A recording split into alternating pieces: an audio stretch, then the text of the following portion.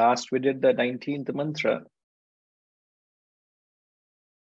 vividly recall how we have to bring in a sense of how do we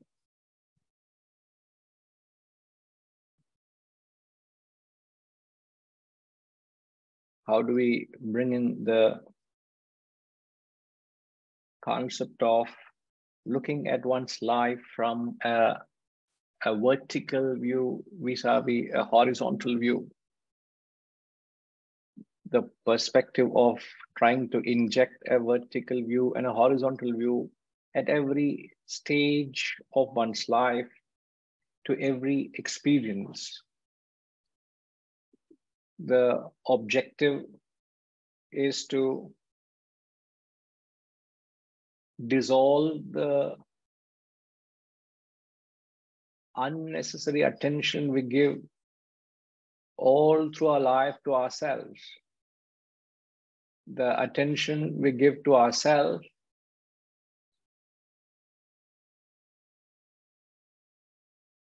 feeds and sustains the ego, the individuality, the jiva. So by injecting this horizontal and vertical view to the current experiences, we are able to dilute or liquidate the ego, and to the extent the individuality or the ego gets dissolved, you're able to assert the non-dual Brahman. That's the message which we last learned, where he said, Mayyeva sakalam jatam, mayi sarvam pratishthitam. Everything has risen, exists, and dissolves in me. Mayi sarvam layam yati. Everything dissolves in me. And then he says, Tad Brahma Dvayam Asmayam. I am that non-dual Brahman. So to be able to rise to the grandeur of asserting that I am Brahman, it can only happen when you are negating that which you're asserting now. One is the statement of fact, another is a statement of practice. So if and only if I'm able to liquidate, shift the attention from myself onto the higher, which is the world around me. And how do I shift it? The vertical view and the horizontal view. That's how we have given the steps to do that. How do I dissolve the attention on myself? Take it from a horizontal perspective. What joy or what sorrow, what pain, what gain, whatever I'm experiencing now, what is it compared to everybody around me? Divided by 8 billion people. The moment you dissolve your joy, your success, your wealth, your glory, your pain, your suffering, your birth and death, divided by 8 billion people, it becomes 8 billionth of joy, 8 billionth of ecstasy, 8 billionth of glory, or 8 billionth of pain. Finished. What is 8 billionth of success in your life? To the world, to the humanity, it is insignificant.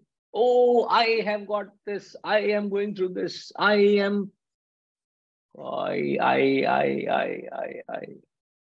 Unnecessarily glorifying yourself or attention on yourself. So divided by the horizontal view, instantly it becomes insignificant. And whenever it becomes insignificant, you say, so what? You just say, so what? You will not be able to say, so what, if it is significant. How can you say significant? It has a toll on you. So for anything that one goes through, not for the world not to have a toll on us, Just say horizontal view first. And then the vertical view is look back into one's own life. All the failures. What is this failure compared to all the failures I've had in my life? What is this pain I'm going through compared to all that pain I've endured? What is the big joy or excitement I'm going through compared to all that I was excited with? Right from the first time I got, if you can recall your memory as a childhood, there's something that you got first and how excited you were. And I'm thinking of myself, of my childhood days. There, I remember I used to have a double-decker bus, a metal double-decker ash color bus. If my father is there in the class, he will remember me. And I used to tie a string and keep running. It is a small miniature one, a small one. And as to that England bus, but it was not that color comb, but it was that, I still remember vividly. As I'm talking of it, it flashes back. Still remember running all over the house with that. And it used to be such a precious thing to me. I was so attached to it. It meant so much to me. And if the wheel broke, my father used to come and repair it and try to mend with it, and hopefully it'll run again. All that kind of excitement, and meant so much to me then. What about it now? Today, if I were to look at the excitement I'm going through now, with all that I've gone through, there's a fair chance you will treat this as just another passing phase. So this vertical and horizontal is a very, very powerful spiritual tool. A very powerful spiritual tool to liquidate your ego, to shift your focus off yourself. Remove yourself off the focus. Take yourself off the focus. Whether you have health or ill health, how does it matter, man? Why should it bog you down? Why should it matter to you? Why should it impair you? Why should it affect you? Why should it destroy you? Nah, it is just a passing thing. You'll let it pass. And then perhaps one day you and I can stand together and say, Tad Brahma Dvayamasmayam. I am that non-dual Brahman. Unless until you do this, you can't get there. This is the journey. That is the destination. If this journey itself destroys you, how will I reach the destination? If this journey itself becomes an impediment, how can I reach the destination? The journey has to be very pleasant. The journey has to be very smooth. The journey has to be, no doubt, it will be full of challenges, but you'll have to go through that. You will have to sail through that. And how? This way, the vertical and horizontal. I'm just reminding of what we last spoke. Okay. And when I say this is not being informative, and each one of us will understand that it is that capacity to inject this thought.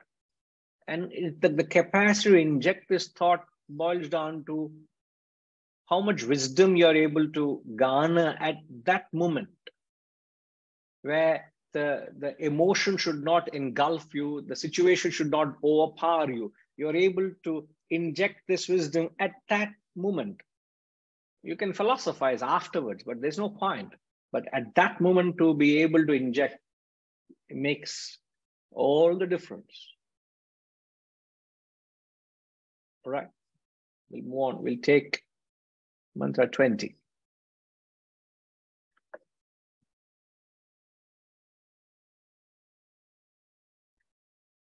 Anoraniyanahameva tadvan mahanaham vishvamaham vichitram puratanoham purushohamishaha hiranmayoham shivarupamasmi anoraniyanahameva tadvan Mahanaham Vishwamaham Vichitram Puratanoham Purushohamishaha Hiranmayoham Shivarupamasmi.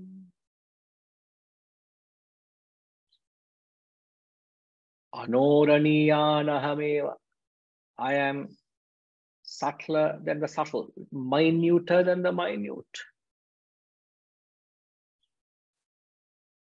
Even so, I am great, Mahan. Ahameva Mahan. I am the manifold universe. Vichitram Vishwam.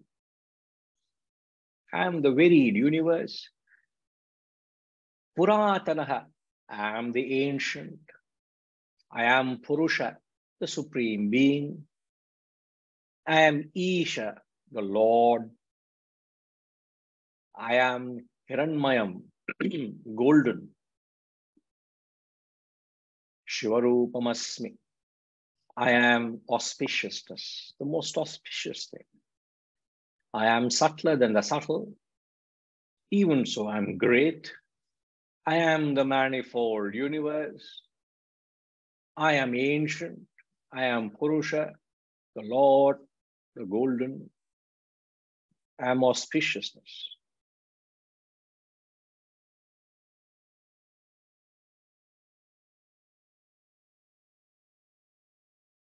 Now, what we are trying to convey here is the Atman.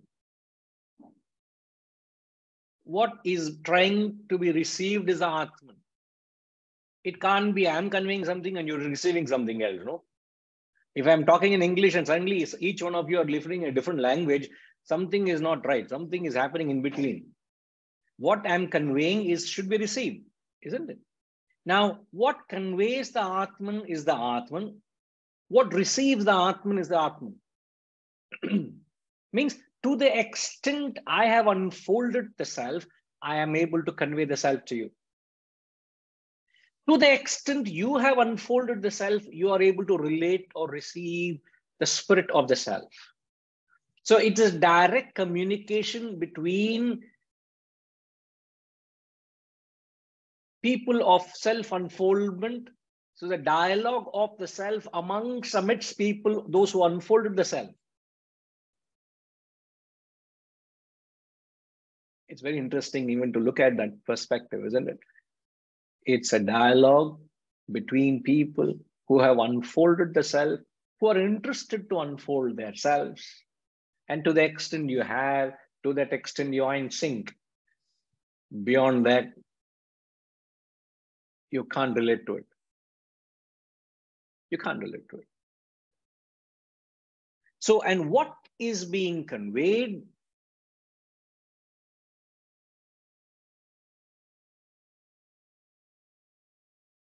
The first thing he says in the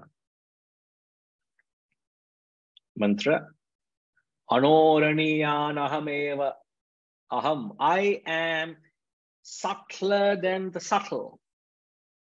It is so subtle that it can't be captured in a language. It can't be captured in emotion. It can't be captured in thought. I can't convey in words. I can't convey in emotion. I can't capture in thoughts. How am I conveying? The Atman is conveying itself in a language which it knows. It is poetic. It speaks the language of its own, and you must know the language to understand what language is being spoken, and not in words, not in emotion, not in thoughts, but that spirit, that essence, the quintessence. That quintessence is the Atman. That's why I said it is the Atman that is speaking. To what extent? To the extent I have unfolded. It is the Atman that is receiving. To the extent you have unfolded. If I have unfolded 30%, I can only give 30% of Atman to you. How much can you receive? Reddy Garu will only receive to the extent he has unfolded. Let's say he has unfolded 50%, 30% he will only receive. He's receiving all the 30% I'm giving. But since he is unfolded 50%, the 20%, he says, this fellow doesn't know what he's talking. He's only very bacha. Spiritual bacha, you'll think. Correct? Huh?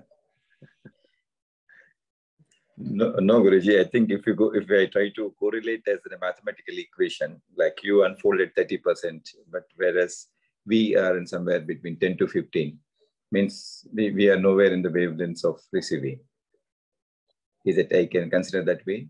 Yes. No. It is to the extent you are unfolded. But if you say if you're 15% unfolded, you will relate exactly what we are saying.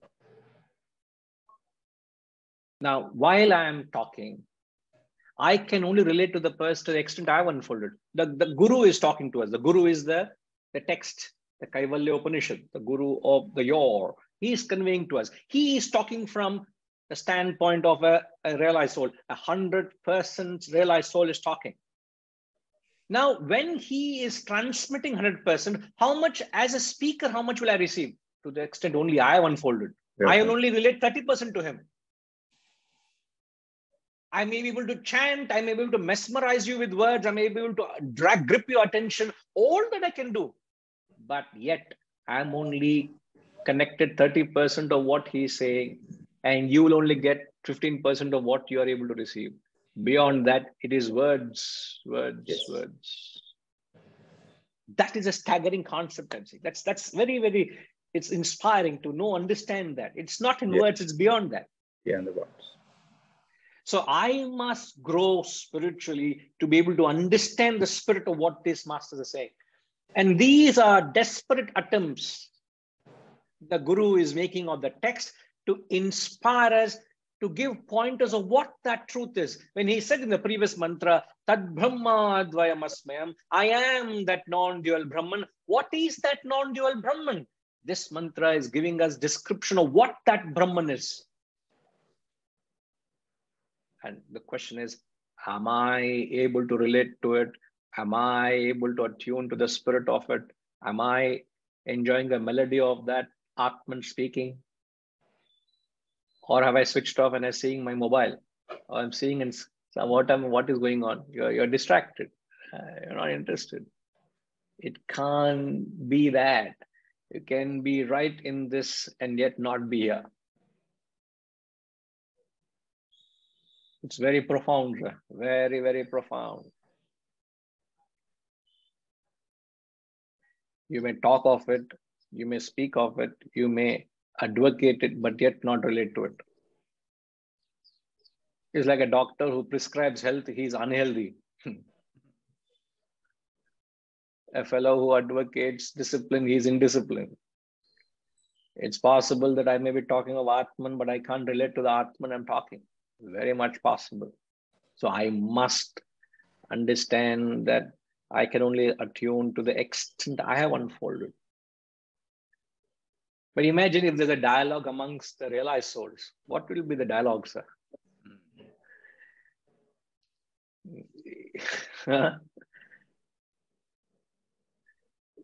It can't, even if I am one amongst them, I will not understand because I don't have the capacity to attune.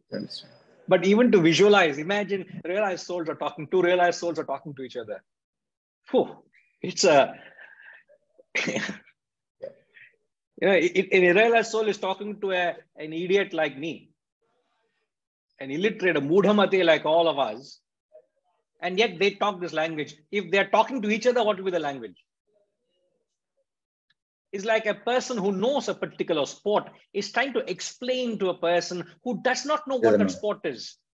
He will go down to the very fundamental. It's like you bring somebody from Europe who has never heard cricket. He only knows cricket as a bug. Oh, cricket, I know, it makes cut noise. Cricket, that's all I know. I didn't know cricket is a sport. Now you take him to a test match. You take him to the Lord's test match and you have to explain to him about cricket. Now I'll give the job to Ramji to explain 1 minute about cricket. How would you explain cricket to an illiterate, sir? Because I don't have that much talent. No, sir, even I don't have. Only Come on, what Bernard Shaw said, it is played by 11 fools and watched by 11,000 fools. No, don't tell him. That will be the end of cricket for him. Well, I Yeah, yeah, thought so. I thought so. From his point of view, he would completely relate to Bernard Shaw. What is correct. this 11 fellows running behind one ball and 11,000 people sitting and entertaining themselves? Correct.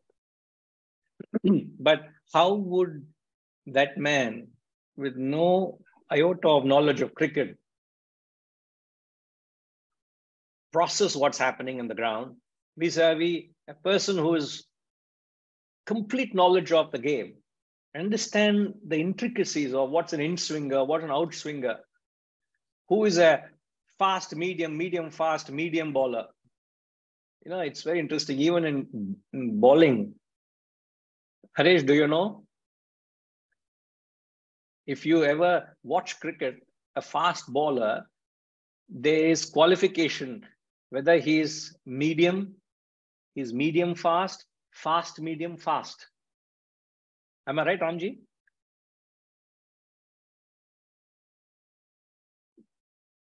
So if a bowler is bowling at, am I right, sir? Yes, sir. Yes, sir.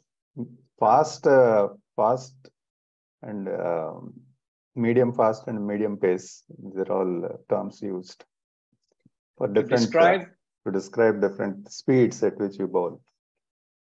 A bowler is categorized based on the speed he bowls in pace. So but yet when I talk a language to a person who doesn't understand sport, you will have to start by saying, cricket is a game which is played by 11 people on each side.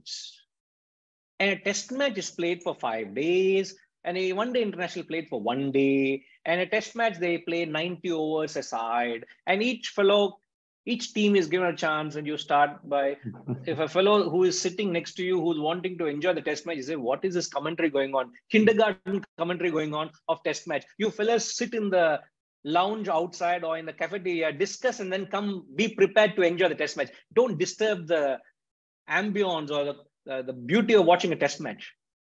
It is a discord for a person who's attuned to the test match. That is the dialogue between a man of knowledge, a man of ignorance in the mundane field. Now, I'm only trying to draw that particular parallel to what would be the dialogue between two people who have profound knowledge of test cricket. He doesn't need to be told about the fundamentals. He is of a different league. So imagine. So I'm only trying to tell that when you are in the spiritual field, you are a loner. How many of you have been able to relate to me completely? I'm not saying I'm above you all or you are below me. I am at a certain level. You are at a certain level. The guru of the text is the highest level. Just like I can't relate to him at a certain point, I also can't relate to you or you can't relate to me. Because we are of different wavelengths. We are at different frequencies.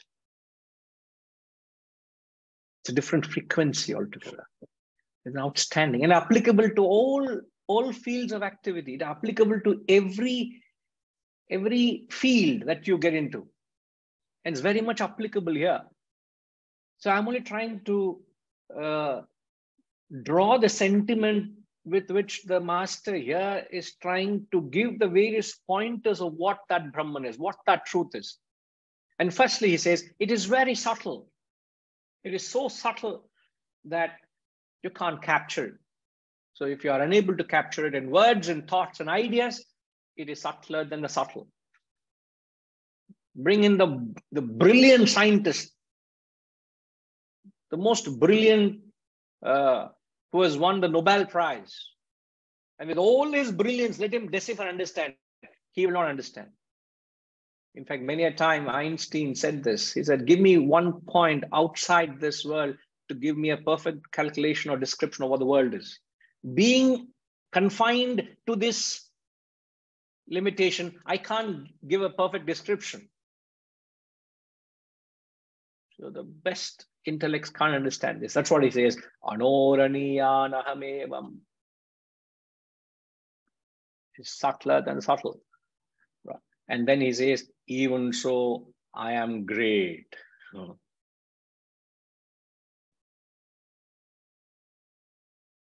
Mahan aham.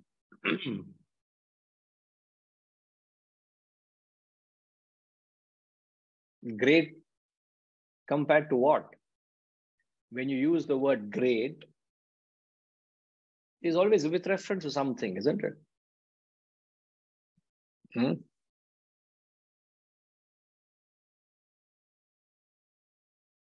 Setuji, are you there? Yesterday he came and spoke to me something.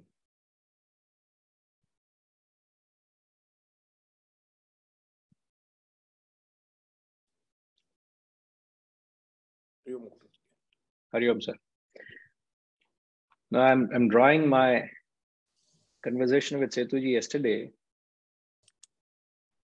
He told me to look at a particular website, and he drew my attention to what is being given out there with reference to how these corporate gurus or leaders of the industry, how they're all being given this wisdom in a language which they understand.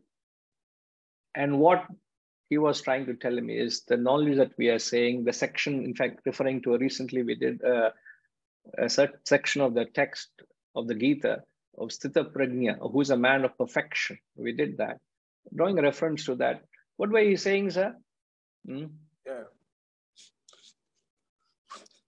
No, what I was referring was, madam, that site was Thriving Springs, and it's a platform, new platform, a startup, but with a lot of funding, and they are going for world corporate leaders. They want to provide a platform for behavioral skills.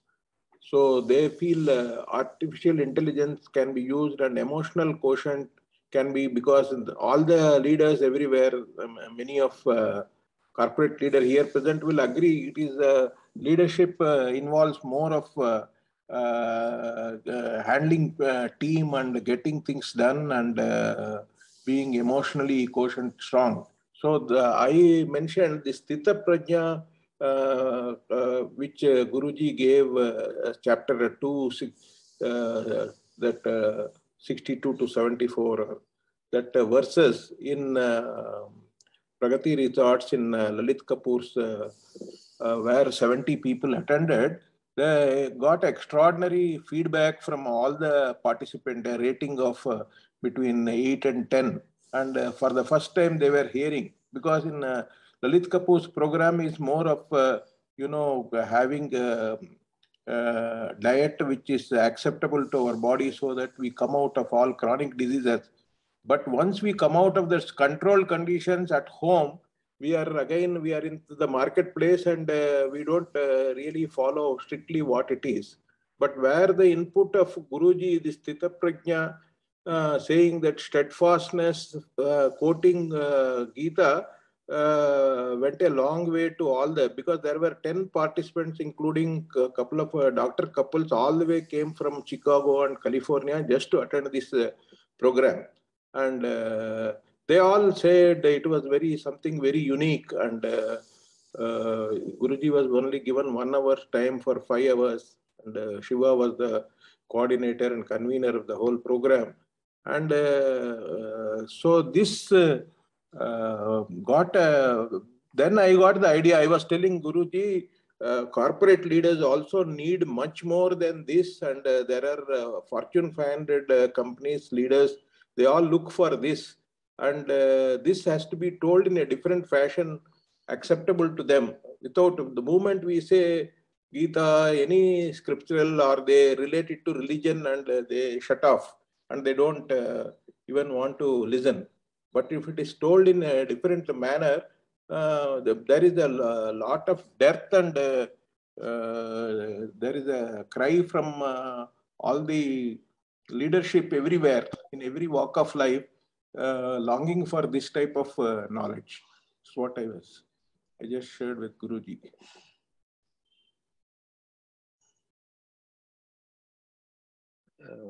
Setuji gave the whole purview, whole program of Lalit Kapoorji he gave, Thank you, Setuji, for the brief. But the aspect which I wanted to quote Setuji, where he was saying there's so much relevance of this knowledge to the higher ups, the leaders, and he used the word, and he referred here, the Fortune 500 companies, how they're all the real elite, the real successful people. Now, why I'm drawing a parallel to this conversation here, he says, I am great. And also, just Guruji, I shared, I know one yoga leader he is also into this scriptures and all that. He conducted a 10-day course in London 2 years back. Twice he conducted, where Fortune 500, about 25 CEOs were there.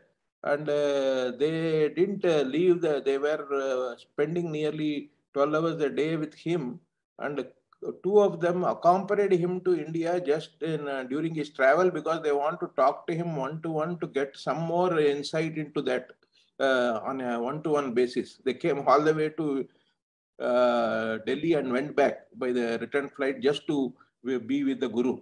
So I was just telling him that it is for us to, we may be taking these things easy, but there is a big need, a big application in industry and other areas, even in politics for that matter. Yeah.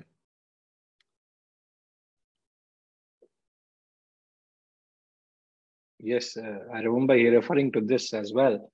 The point which is being drawn out, don't get distracted with all other things. There is a very profound saying, even if you look back in history, it has always been that men of power had always sought men of wisdom. It has never been that men of wisdom sought men of power. It's the gurus who were in their own world of their spiritual sanctuaries or spiritual worlds. The king used to leave his palace, go down to visiting Swami or a Swami in the outskirts of the kingdom. He would go and seek his audience. He would never summon the rishi or the sage to come and seek his audience. So when you compare wealth and power and you compare wisdom, men of wisdom are superior to men of power. So when he says, I am great, it is not an egoistic feeling of being greater than something or I'm bigger than you, but you have that kind of a belief or a confidence or an assurance that you are one step higher than the best in the world out there. It's a feeling that an assurance or a feeling that you have. All the success of your worldly achievements you put in front of this wisdom. This wisdom is one step higher than that. Now the question is, do you recognize as receivers of this knowledge? As Setuji said, there may be great demand for it. But as you are receiving it now, do you realize this? Do you get the feel of it? Do you get the assurance of it? All my life, I felt assured. I must assure you, I felt very assured that this wisdom is the greatest. There is nothing greater than this. I am great. It may be mistaken it to be an egoistic feeling, but that feeling you get that you're one notch higher. So all the Fortune 500 can come. We'll still have something to offer. Setuji. So he said he will set a meeting with 1 or 2 people. I said, please do. With the notion that I am great. I am not going to them. They are coming to get something from me. Like in the 70th verse of the Gita, he says, all the rivers merge into the ocean. The ocean never goes into the river. I am Paripurna without the river. The river wants to come and flow, let it flow. It doesn't want to flow, let it not flow. But I am Paripurna. So you don't get excited with it. In reality, it's a proposition. But even if something really materializes, believe me, you will not be swayed, you will not be enamored, because this is the greatest that you have. Men of power seek men of wisdom. Men of wisdom don't seek men of power. So if you compare power and wisdom, wisdom is one notch higher. In that sense, he says, I am great. And then he says, Vishwam aham vichitram. I am the manifold universe.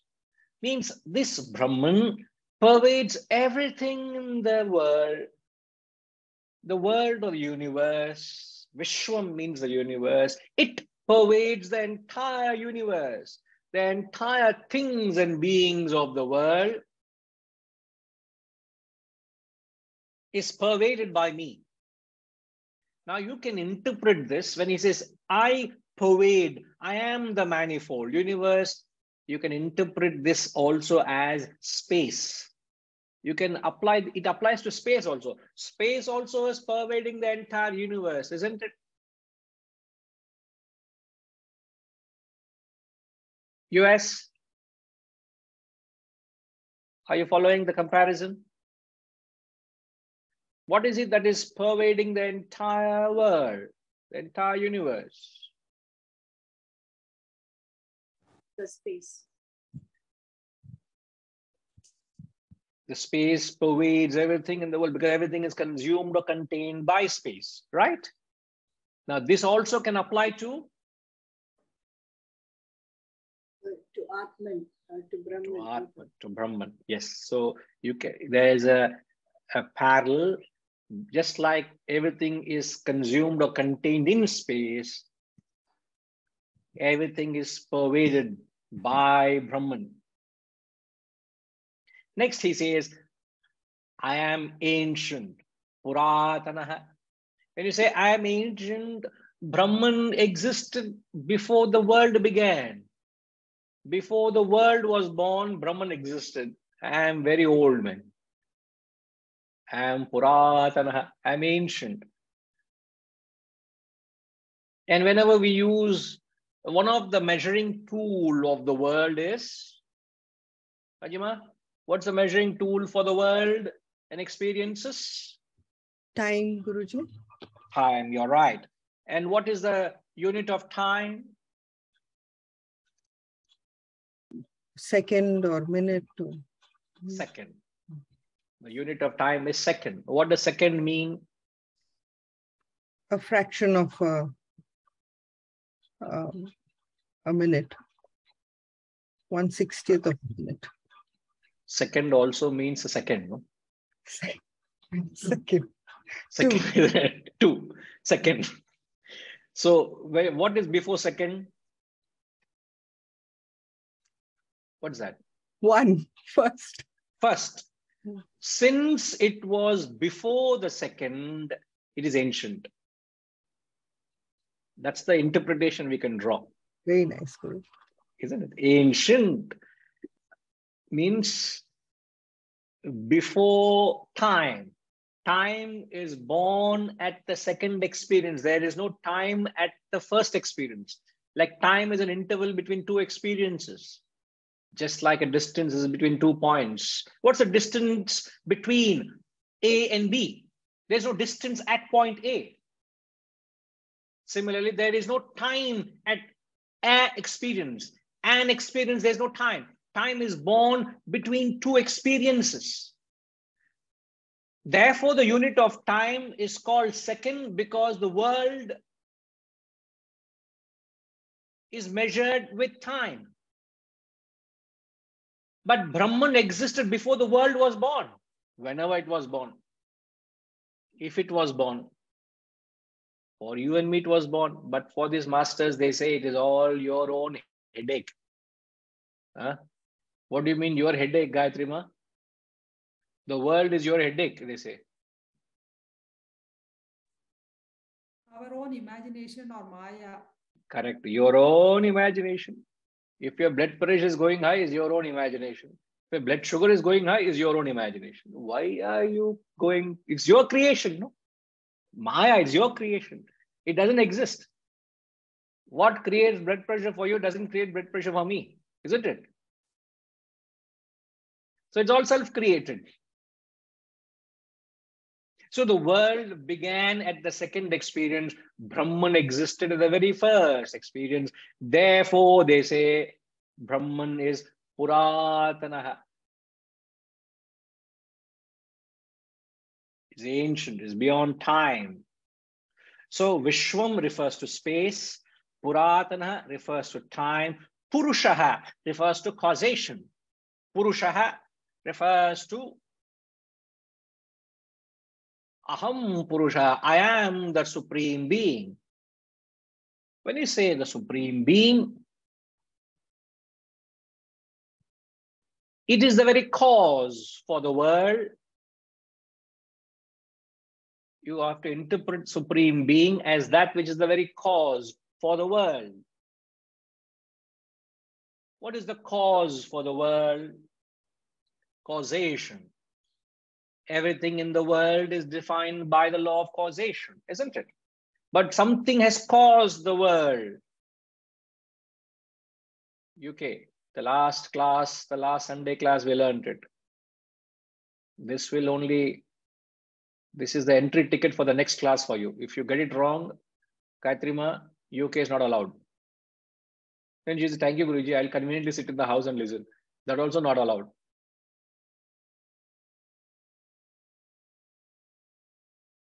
But we can't hear you. Yeah. In fact, I'm not attending. I'll not be able to attend next week class, Guruji. Therefore, conveniently you have chosen to give the wrong answer, is it? I'm not very sure of the answer, Guruji. I will have to remind you of what we discussed last Sunday. Or the last class when we had a fortnight ago.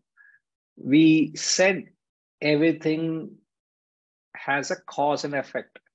Yes. Right? When you see an effect, there has to have a cause. Yes.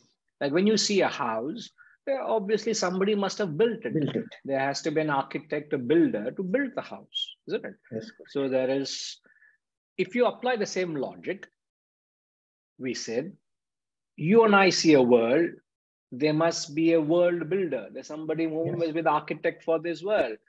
Yes, Guruji. But many people give a straightforward interpretation to say that God created the world. Yes. You remember this discussion we had? Yes. So you have a fair chance that you'll be permitted. You may choose not to come. Since you remember, now you answer the question. What is the cause for the world? He says, I am the Supreme Being. I am the cause for the world. What is the cause for the world? What created the world?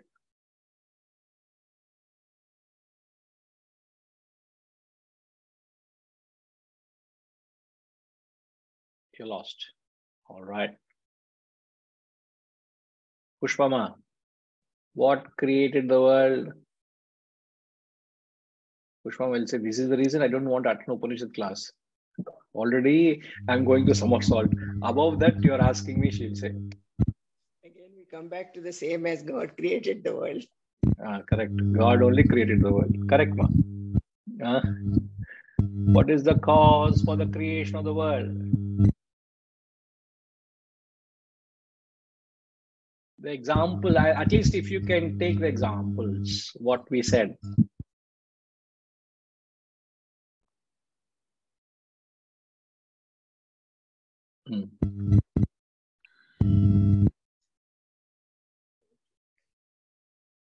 Vasantama.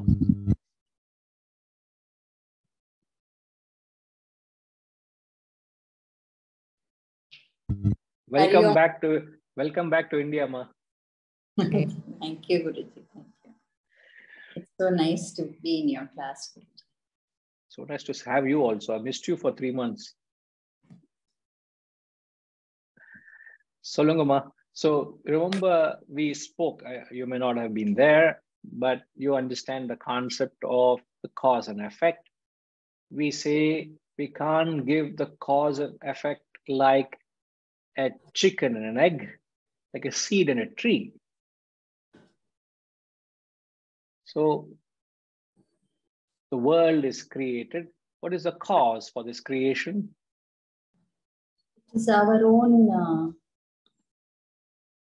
It is our own creation. It's our like how we see the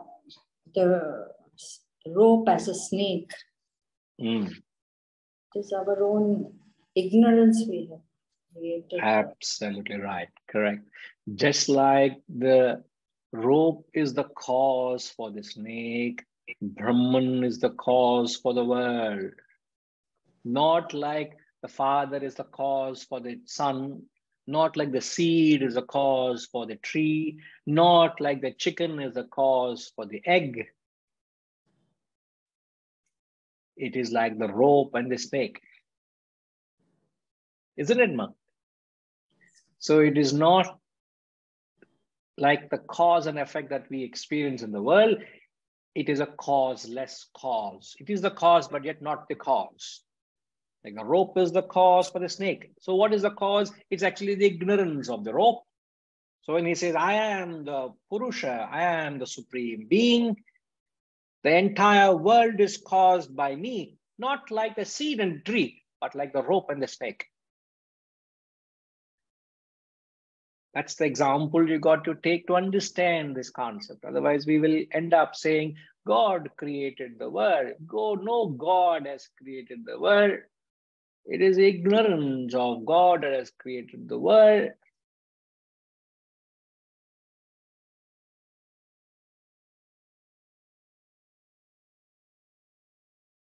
So example, the rope and the snake. You remember UK? PM? You remember the example we took? PM is Pushpama, no Prime Minister here.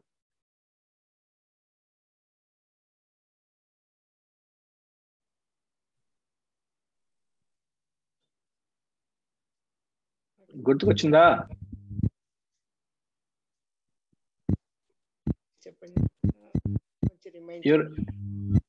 No, I was just referring to the example that we explained in the last class of the rope and the snake, not like the chicken and egg, not a seed and a tree.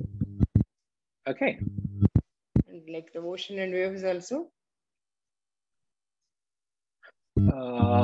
I wouldn't take that. What examples I'm taking, if you could relate to that. Don't take the ocean example here. Okay. No idea. Okay. Shantima, following up.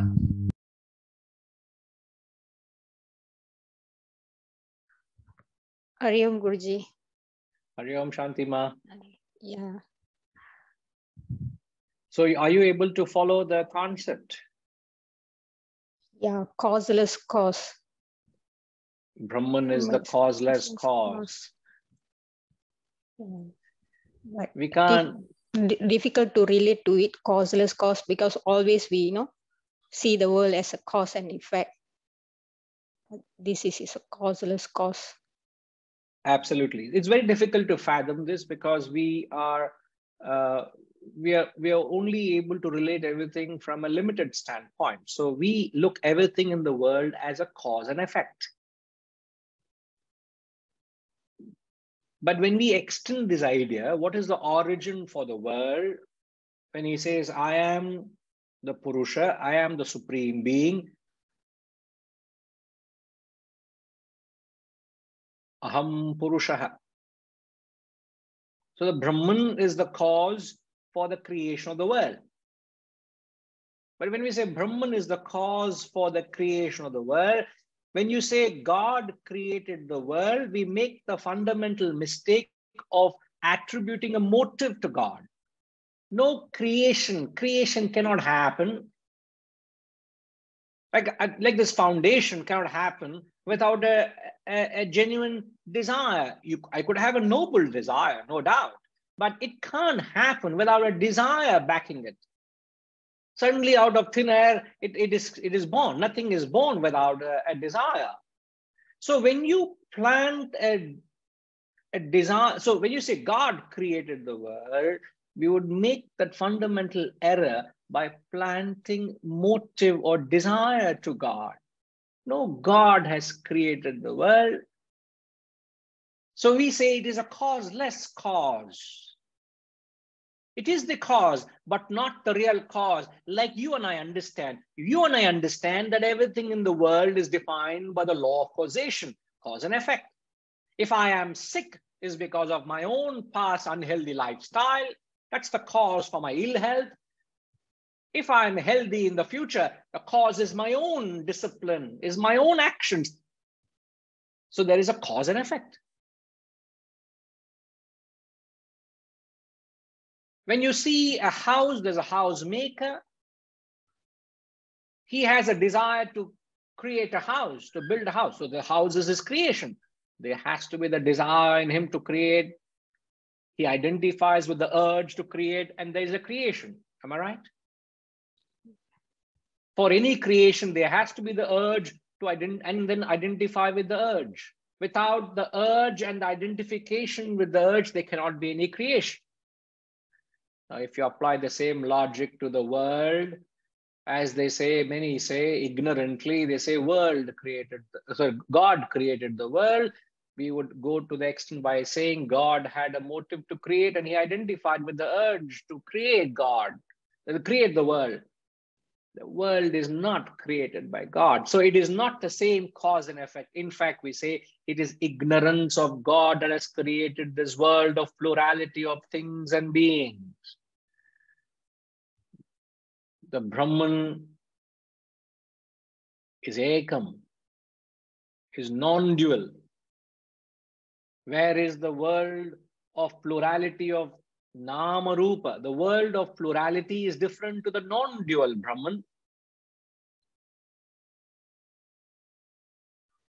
So the ignorance of that non-dual Brahman has created the world of plurality of things and beings. It would be very safe to say that. But yet he says, I am the cause. I am the supreme being responsible for this creation. How do you understand that? Just like that rope which was responsible for the creation of the snake. So the cause for the snake, the boy treads on a rope and mistakes it to be a snake. Now, where did that snake come from?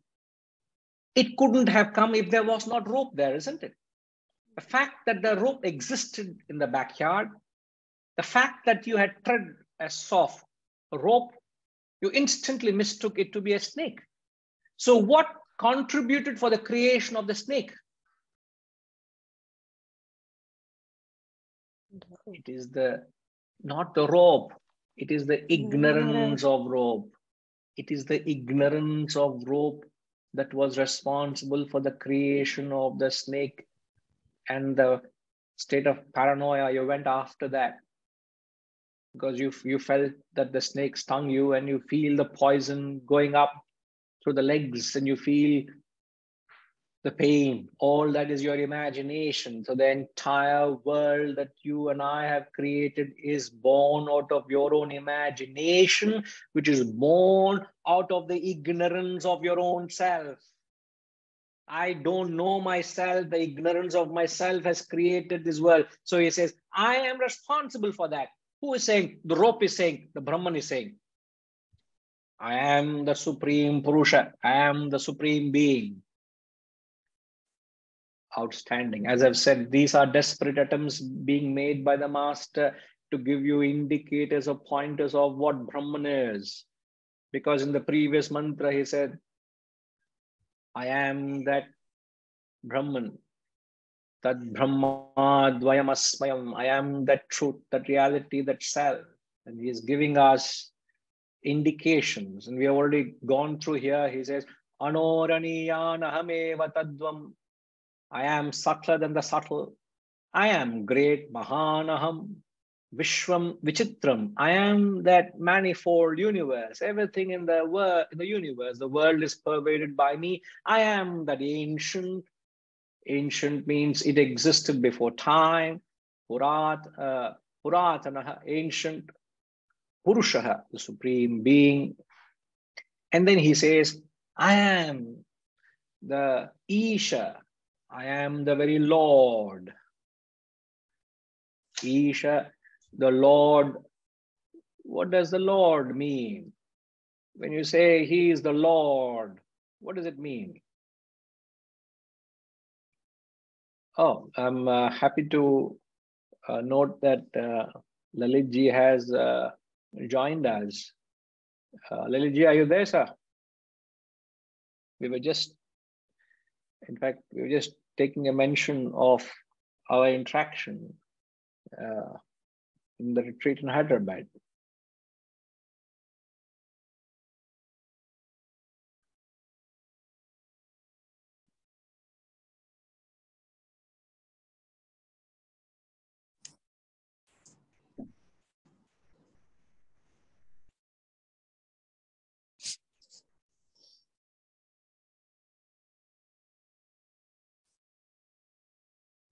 Lalit ji, are you there?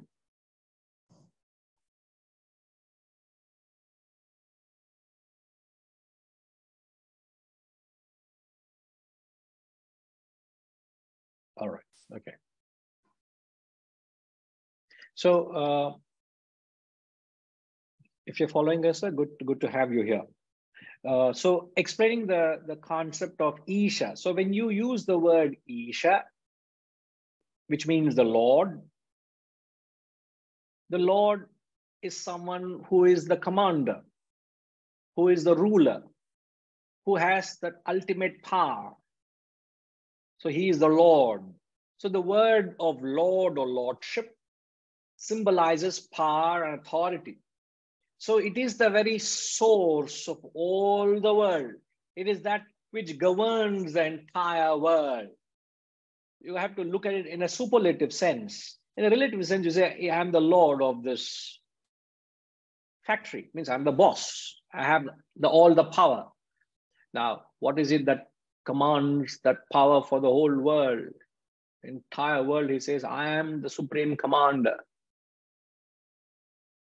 So the world is governed by the various laws. Brahman is said to be the supreme law. So supreme law which controls all the laws in the world. Following, Reddy Garu? So this Isha means power. Hiranmayaha. Hiranmayaha means I am golden. The word golden indicates something which is bright, which is glittering. So indication of knowledge, the brilliance. So the word Hiranmaya symbolizes brilliance, symbolizes knowledge. And he says Brahman is the very source of all knowledge. How is the source? Brahman is the knowing principle which enlivens all your knowledge.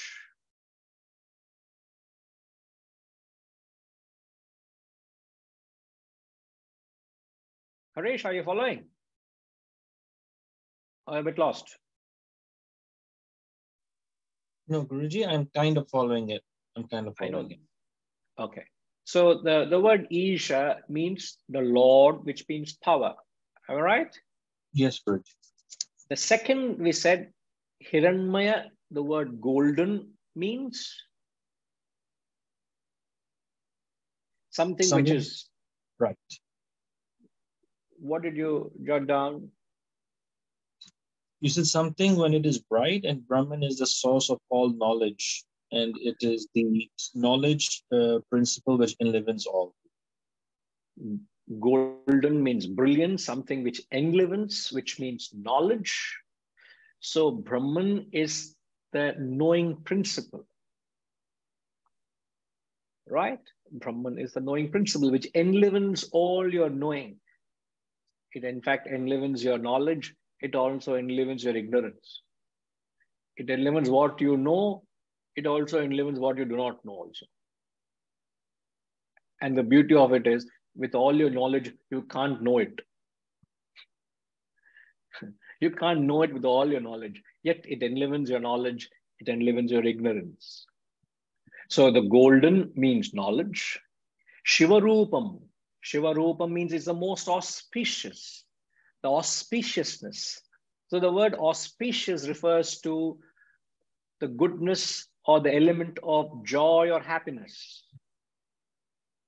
So the three terms he uses, Isha suggests power, Hiranmaya refers to knowledge, Shivarupam refers to joy or happiness. So the three words, power, knowledge, and happiness, are these not the three things that we seek in life? You want power, you want knowledge, you want happiness. Material, emotional, intellectual. But the problem is, you're all seeking, the ignoramuses are seeking in the world where there isn't. Whereas he says, it is there in Brahman. Brahman is the real power. Brahman is real knowledge. The real source of happiness is within you. You're not in the world out there. You're seeking it where it isn't. It is there right within you. Therefore, he says, I am that Brahman. Therefore, you got to keep asserting that I am not that neti. Reject the lower, assert the higher self. You get all the power, you get all the knowledge, you get all the happiness by sheerly seeking it in the right direction. All your pursuit is in vain. Why? We are searching where there isn't any. You remember the story of that old lady searching in the dark? There was a lady who was searching for something, and a few passers-by who saw this helpless old lady with a walking stick struggling to search for something. They all started searching. Sooner they wanted to ask what that lady was searching for. She said, I lost my needle. Then they started searching with greater attention because it was just an insignificant needle. But that meant so much to the lady because that's the only thing she had to stitch her torn clothes. They all were searching, and a point came, they asked this question because they couldn't find where the needle was. They asked that lady, Ma, where did you lose your needle? I don't seem to find it anywhere. She said, I lost it in my hut. What? You lost in your hut? Yes, I lost in my hut. Then why are you searching here? No, I don't have any electricity in my hut, but there is enough street light here. Therefore, I'm searching here. Look at the folly and madness of mankind.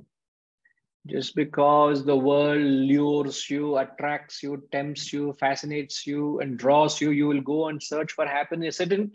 There isn't any happiness. As Christ says, the kingdom of heaven is within you. You are that self.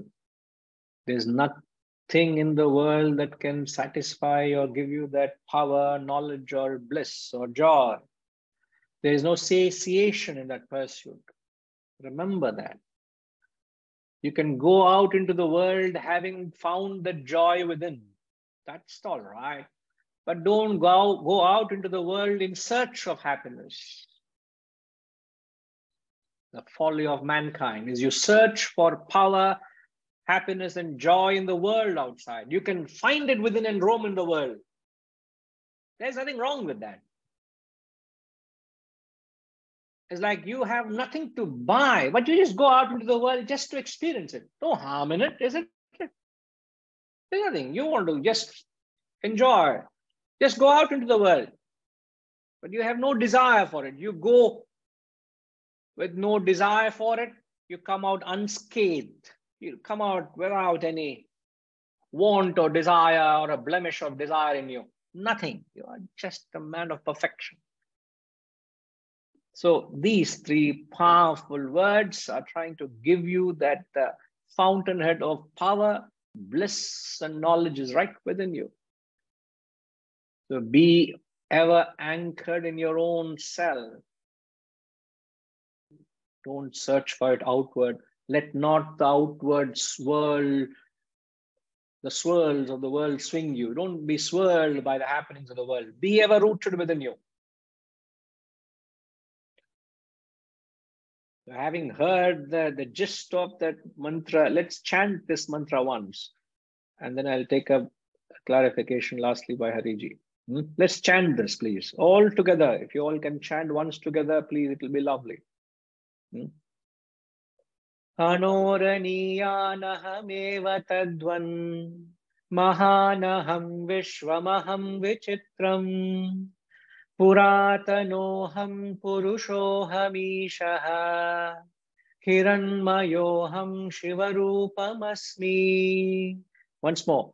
Anoraniyanahameva tadvan mahanaham vishwamaham vichitram puratanoham purushohamishaha hiranmayoham shivarupamasmi.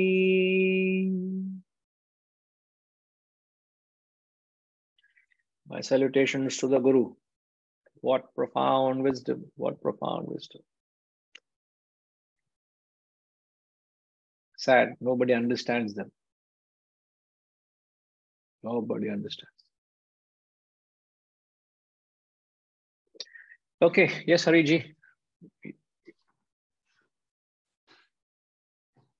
Guruji, I have two doubts. See, from verse 6 to 16, when the Guru is talking about Brahman, he is referring that as that, tat. And all the thing is coming as tat, that. Whereas from 17th onwards till 20th now, I don't know, 21st. 21st also. Yeah, he's talking, I am. That is now, that is number one. Let's take that one by one. Okay. As we had told you, I had told you when we were doing the earlier section, mantras 6 to 11 talks about the Brahman, which is the unmanifest and the manifest. Yeah. Mantras 12 to 16, he said, realize that thou art. So when a master says that thou art, that is known as the Upadesha Vakya. It's a statement of advice you receive from a Guru. The Guru is telling you, you are that truth. Realize it. It's a Upadesha Vakya. Now, mantra 17 to 21, Anubhava. I am Brahman. It's an Anubhava Vakya. It's a statement of experience where you are announcing to the world that I am that non-dual Brahman. Having done the Abhyasa, you come to the fourth Mahavakya where you say, Aham Brahmasmi, I am that Brahman. So the language, from Tat, that the language changes to Aham, I. That change in the language, in the grammar, he's trying to give the conviction of his own personal experience. I am that truth, man. I am that truth. So he's just bringing about that beautiful shift from practice to attainment, to sadhana to moksha. What is that state of having attained it? That is what is being captured from 17 to 21. So the observation is apt. The justification is acceptable because it is an experience. How would you speak when you are going to a particular place? You say, I'm going there. Having gone there, what do you say? I am here. I am there. I am in it. So the language changes, no? So having reached that goal of realization, he says, Tad Brahma Dvayamasmayam, I am that non-dual Brahman. Look at that profundity of that statement. What conviction you must have to say that I am that Brahman. Yeah. You know? Okay. All right. Second, yeah. please. See, we have been taught that in Upanishad, they don't repeat the words. But if you now take, many of the words are repeated from mantra 20 onwards. Say, for example, if you take the words 16, they say Sukshmat Sushmataram, subtler than the subtlest. Now, if you are coming back to verse 20, there also he is telling Anuronaniyam. That is again subtler than the subtle. So a sort of repetition is coming. Whereas we have been taught that the Rishi never loses his time or words when he is teaching Upanishad. Why is Sir, he trying? Why is it that if you remember the very first introductory talk when we started this Upanishad, we have established that this is not a mantra Upanishad, it's a Brahmana Upanishad. A Brahmana Upanishad is an explanatory Upanishad. Vis-a-vis Inishavasya is a mantra Upanishad. Okay. So the Guru has to calibrate his teachings based on the caliber of the student. Okay. If the student required a reiteration, he had to explain it. But in the Ishavasya Upanishad, the Mantra Upanishad, there is no repetition. In 18 mantras, he finishes is a master stroke. 18 mantras is each, imagine in cricket, each ball that fellow is hitting 6 after 6 after 6. Nobody understands what's going on. The ball is disappearing out of the ground. It's like that. That's a mantra Upanishad. No repetition. They don't want to waste even one alphabet, one word or alphabet also they will not waste. Okay. That happens in a mantra Upanishad. This is a Brahmana Upanishad. The next Upanishad after this we will take up Mundaka. Mundaka is another Brahmana Upanishad. It's explanatory. Okay. You can take it. You can understand that Mundaka Upanishad is like another chapter of the Gita, but it does have an Upanishadic flavor, but it's still explanatory. So you have to understand the knowledge was not that the Guru suddenly started talking. It was sought by the student. That the Guru has to calibrate the knowledge based on the audience and the students. Okay. So the student was of that level. He needed perhaps a repetition. He repeated it. So you got to visualize that. Okay. Okay. Set up that Upanishadic classroom. You got to visualize it. Okay. Okay. Sir, let's say 100 years from now or 200 years from now, somebody falls back on what we have dialogued here. Gayatri Ma, make sure our recording is there for 100 years. And let's say somebody is falling back on what we said. And you say, oh, the Guru said that. Why is he repeating himself? Because the students were of this caliber. Now, I'm not saying that the students of any inferior caliber and all. UK, please don't think that way. You are all of a different league altogether. How can I say that? But if it required to repeat, I would repeat it. Exactly that's what's happening. Something the Guru spoke at that time necessitated to repeat because of that scenario demanded so. Today, I can't do a hair-splitting analysis. Why is he repeating it? But since there would be people who would scrutinize to that extent, their answer is Brahmana Upanishad, Mantra Upanishad. Okay. Please, from next time, give me a little more time to prepare. Don't ask me such difficult questions, Hariji. For you, it is not difficult. Yes, sir. You will after asking you. For me, it was. It's an apt observation, but this is the rational explanation that we can give. All right, sir. Thank you. Thank you. Om.